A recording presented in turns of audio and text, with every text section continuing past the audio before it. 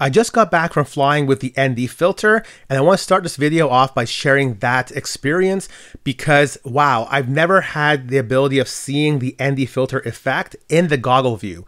I've been flying the ND filter on my 5-inch and the GoPro for many years, but with the O3 system and the one camera, whatever change you make to this camera will be reflected, of course, in the onboard recording, but also in your goggle view. So being able to see what happens with the ND filter, that smooth kind of buttery experience in the goggle, that was something else. Hey folks, Mangrel here. Welcome back to the channel. I'm super excited to be checking out this ND filter pack. Now I know it says for the Avata, but this actually works on the DJI O3 Air Unit as well. So big thanks to Freewell for sending this to me for review, and I'm super excited to check this out. So finally, I'm able to actually get that cinematic, smooth kind of video on a 3-inch quad. So I've been using ND filters for quite a while on my 5-inch quad with the GoPro, but this is the first time I'm able to do something like that on my 3-inch, and we'll check out how this actually works and some of the details behind that. But the first thing I want to mention is really what an ND filter does is it limits the amount of light that comes into the camera, which allows us to really target a very specific aperture speed and kind of camera settings. And that allows us to have a very smooth kind of flowy video. Now there are a lot of videos out there on explaining this kind of concept. There's one that was recently published by JB who did an amazing job. I'll link you to his video rather than going through and trying to explain it myself. But I'll walk you through what you need to know to actually make this work in your O3 system.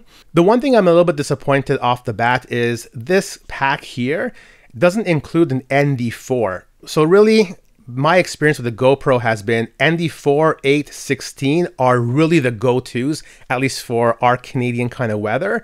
I've never used an ND64. We just don't have that much light here. Perhaps if you're flying over maybe snow or over water, ND64 can work with that. So I would have loved to have a ND4, 8, 16, 32 for a standard day pack, but you know what, they make an ND4 anyway, so if you find that that's something that you need for your kind of flying, you can always pick that up anyway. All right, so let me go ahead and open this up. We'll see what exactly we get. I can already tell you that the packaging is really well put together, so we're already getting a really good experience from that perspective. And I want to see, do they give you a little carrying case and those kind of things, because I never had that with the GoPro camera butter ones. Let's see, let's get this out here. Ooh, very nice. So we have a little tiny pouch here. What's inside this? Okay, so amazing unboxing experience so far. So we have some stickers. Good job. So maybe I'm going to add my Freewell sticker to my Quadmula sticker here. We've got, oh, this is awesome. So kind of learn the basics. So all the stuff I mentioned that JB's video walked us through, you can scan this and get those same basics. I'll hold this here for just a couple of seconds in case you want to do that yourself. But video tutorials, yeah, good job. Freewell, good job with including this because I think it'll be helpful. I'll take a look and see what exactly it covers and the level of detail. And this to me just looks like a little cleaning pad, which is good. We do want to keep our filters nice and clean. So let's take a look at this. It seems quite small, but maybe it's good for our purposes. That's nice. Little tiny cleaning pad. Well, awesome. Okay, what else do we have? Okay, so it does come with a case. Now it's a hard plastic case, which I think may end up breaking once we get it into our quad bags and we knock it around. But over here, this seems like a nice soft rubber. Yeah, so this is good. Only thing I'm not feeling too strongly about is the hard cover. Okay, let me get one of the filters out. Are they nicely labeled? Yeah, so on the side here, you can see what they are. ND32, 64, 8, and 16. So I suspect I need the 16 for today's weather. But let me get one of these out. Okay, so it comes out pretty easily. And if I look at this, that's good. So it's got some gasket kind of material there to prevent dust and debris from entering in between the two lenses. And the quality seems quite nice. I'm going to use this frame to do the testing of the Freewell ND filter, and that's because this is the frame that has my O3 system, and it's also designed for the O3 system, so you can see how much space we have at the front, because that camera ND filter is pretty close to the standoff, so you want to make sure you've got a frame that has plenty of space at the front, and I'll do a measurement in a second. And this frame is designed for the O3, so it does make it a little bit easier. And if you're wondering, this is a 3-inch Freestyle quad. It's a Quadmula Siren F3 split. In terms of measurements, this frame here at the very front, between the standoffs, it's got 22.4 millimeters or 22.45 millimeters of space. And if you look at the ND filter, you can see it does stick a little bit past the edge of the camera. So if I check the measurements, I'll check the width here. So we're looking at, roughly, let's say 21.8, 22 millimeters in terms of the width.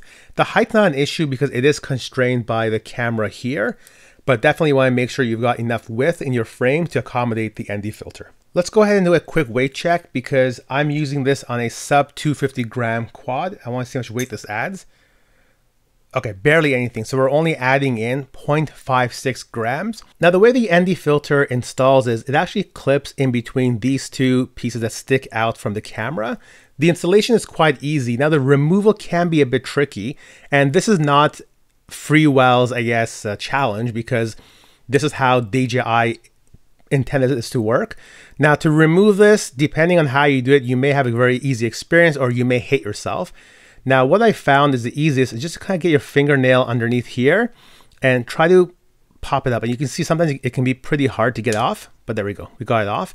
And at times to get it off, you end up actually moving the camera, which is not ideal because your angle changes. But let me show you how it reinstalls. And you want to make sure you don't touch the inside of the ND filter, but we can just kind of slot it in here like that, get the bottom in, and then just push the top in and it clips in. And of course, we can use our cloth to clean it up. So not too bad, but definitely you want to get in with your fingernail here, try to hold the camera as steady as possible and then pop it up. Again, I can't fault Freewell for this. They have to work within the design of DJI, but the installation and removal of the GoPro ND filter, oh, way easier. Now in the goggles, you want to pull up your camera settings. So we'll pull up the menu. And within the camera settings, the important thing is that we set this into manual mode. So over here, we go manual. The ISO can remain as auto, so the goggles themselves will ramp up and down for the ISO based on how much light is available. So right now I'm in a dark room, so you can see I'm using 6400, which is a max. The important thing though is you want to have your shutter speed set to 1/2 times your frame rate. So we can see down here, my frame rate is 4K 60. So 2 times 60 is 120. So I have used 1/120. And the white balance, I have this locked. So you can choose a number that you're comfortable with, but I don't want the color to become more yellow, more white, and keep changing on me during flight. I want a nice standard white balance. So I have this set to 4000, and then I can correct it in post-production. And lastly, I'm using normal FOV, and I've got the EIS off using descending light color.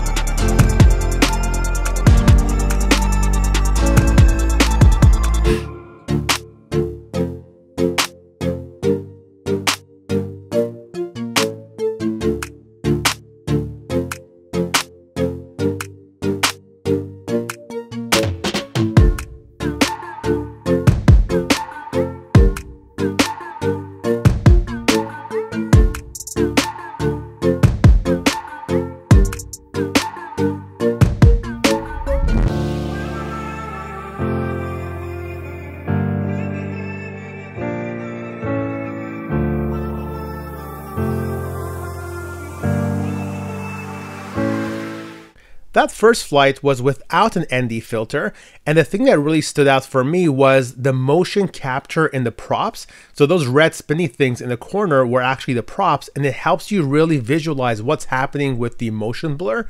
So when we were facing away from the sun, so let's say we're going this way, sun's behind us, you can see that there was more motion blur in the props, but when we turned around and we were heading back towards the sun, you almost saw this stop motion effect happening in the props. Now the same thing's happening in the entire kind of footage it's capturing, but it really stood out in the props. And you can see it, in the ground, you can see it in the grass, but definitely the props helps you visualize and highlight better.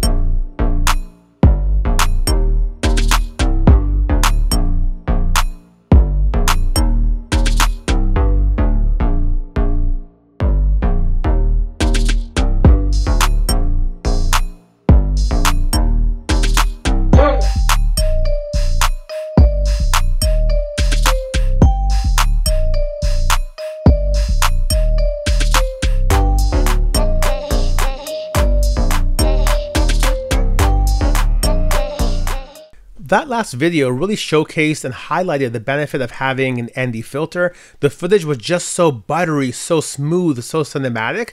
And the fact that the O3 system lets you see that effect in the goggle view itself is just wonderful.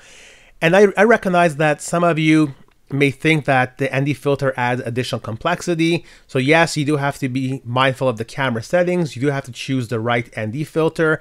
Me personally, I've been doing that all along with my 5-inch quad anyway and the GoPro, so no additional effort really.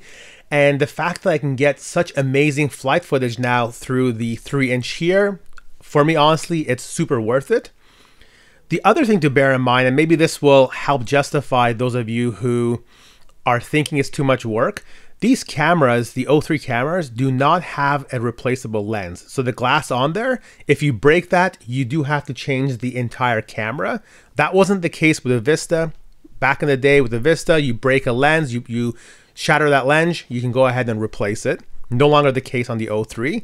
So having these ND filters not only gives you better flight footage, but also gives you a bit of protection of that expensive camera. So that also may help some of you justify getting the ND filter. Thanks again, Freewell, for sending this to me for review. You've done an amazing job on these filters. Make sure to like, subscribe, and comment, and stay tuned for more videos.